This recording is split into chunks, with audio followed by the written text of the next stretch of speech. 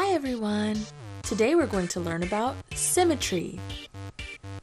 Symmetry is a concept that is commonly found in math, especially geometry, but it is also often discussed in art and design.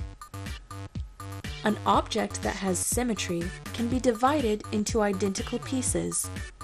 When an object has symmetry, we say that it is symmetrical.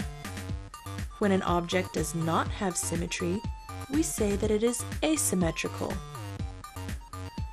There are many different types of geometric symmetry, but today we are only going to talk about the simplest form, reflectional symmetry. An object or image that has reflectional symmetry is like a mirror image. If you were to draw an imaginary line down the center of a symmetrical object and fold it in half along that line, the shapes would match up. This imaginary line is called a line of symmetry. Some symmetrical objects only have one line of symmetry, while others have more.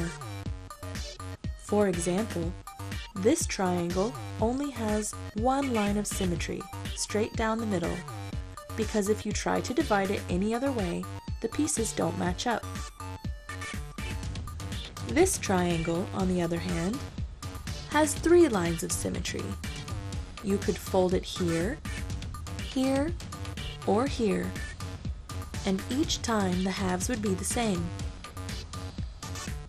A square has four lines of symmetry.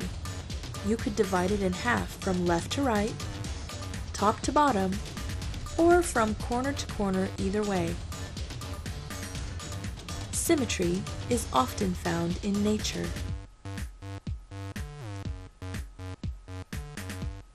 One favorite example of this is a butterfly. When a butterfly folds its wings, it is easy to see that they are the same shape. Now that you know what symmetry means, see if you can find symmetrical objects near you. You may be surprised by how many things are symmetrical.